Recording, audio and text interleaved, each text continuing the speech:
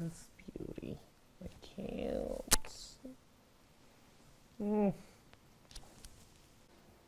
Okay, people, all about the train. Destination, Fieldstown. He prepared to a lot of sexism, a lot of anti-Semitism, and more betrayals than a season of Game of Thrones girl. This is the story of Rosalind Franklin. Yeah, that one. Do you see it? Do you see it? Yes, girl, work them pearls.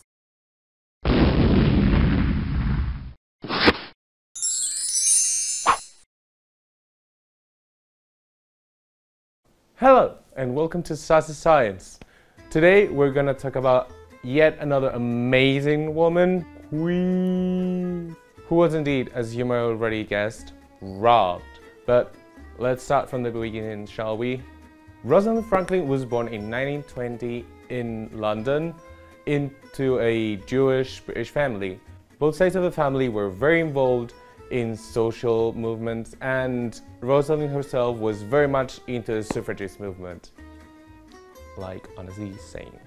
I mean, who doesn't love a feminist? Am I right? She showed incredible abilities from a very young age, and when she passed her matriculation exam with 6 distinctions, she actually earned a scholarship to go to uni, but she gave it up for a refugee student who was also deserving of it. Because that's the one we're talking about. That good. Like, she's a saint, okay? When she told her father she wanted to do physical chemistry, her father refused to help her, even though he had supported her up until then. And he retired the money he was giving to her at the moment. But it was her aunt that actually supported her during that time. Women supporting women. Yay! Talking about women supporting women, when she was at university, that's when she met Adrienne Weiler, a French refugee who would be one of her supports for her entire life. So yay! Women, supporting women. Yeah. Even though she struggled her whole degree with insecurity, she passed with second-class honors, and that's where the spiral of sadness and rage begins. After finishing her degree, she receives a research fellowship to go work with Royal Norwich, who would later become a Nobel Prize in chemistry. But apparently the thing didn't go that well, because besides being a pain in the ass at the moment, he was under heavy drinking. So yeah, she literally said that he had made her despise him completely. The poor thing. So she quits. You go, girl. She quits, and she's the British Cura to do her PhD on the porosity of coal. In this time, she demonstrates how compounds leave coal in order of molecular weights. Oh, this has been hot, girl. Who would have said I'm a PhD in physics? Ugh. So, in this PhD, she demonstrates that compounds leave coal in order of molecular weight as the temperature increases. That was great, not just for predicting how good a certain coal would be in terms of fuel, but also to get a better understanding and make better gas equipment such as gas masks.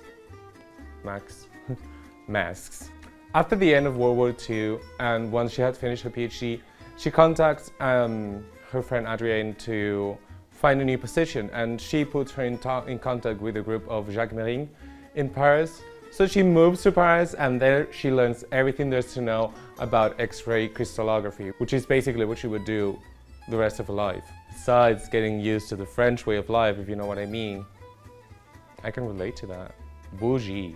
Among other things, she studied the iron rearrangement of coal when it was transformed into graphite. Get my outfit now? No? Well, it's okay. I'll make another video about it anyway, so. Fast forward to 1951. She gets a position in King's College. Yes, King's College, bitch. You might want to reconsider that. John Randall, who knew how much of an expert in X-ray crystallography she had become, hires her and tells her to have a deeper look in the unsolved problem of DNA. Before her arrival, Maurice Wilkins was already using X-ray crystallography to try and solve the DNA problem. Don't forget this name, because it's gonna be very important in like the next minute. Just so you have an idea of how fucked up the sexism was back then in the King's College. women were not let into the professor's room. Fucked up. I know. Wilkins was not there at the moment she was hired, and when he came back, he thought she was her assistant. It was a really bad beginning to a really, really bad relationship. I mean, she was basically doing research with the enemy. This is where it gets really dark. Along with her PhD student Raymond Gosling, she was with Ryan Gosling, call me, who was actually Wilkins' previous PhD student, because drama mama. Together, they both discovered that there were actually two types of DNA. They named it DNA A and DNA B. So the research on both was divided between Franklin and Wilkins, just so that there wouldn't be any conflict between them. Wilkins took DNA A because he already had previous proof that was false, that it had a helix form. It was actually a double helix, like all DNA.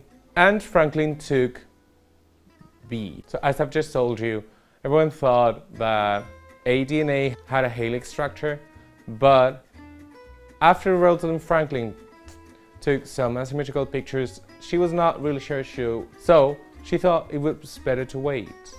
In November 1951, she gives a presentation on her results to her colleagues at King's College. Among the public to this talk are the worldwide famous, world-renowned Watson and Crick. They were also studying on the same subject, the structure of DNA, and they had been invited there by Wilkins, who, if you remember, was like the arch enemy of Franklin. I know it's getting complicated, just bear with me, just like 2 minutes. From then on, Watson and Crick started seeing Franklin's material through Wilkins, most of the times without even her permission, most of the times without her even knowing. And according to some studies, a lot earlier than Watson suggests. In May 1952, Franklin and her PhD student get the super ultra mega famous The RuPaul of Life Science Pictures, Photo 51. This has been described as the most important picture in the history of life sciences.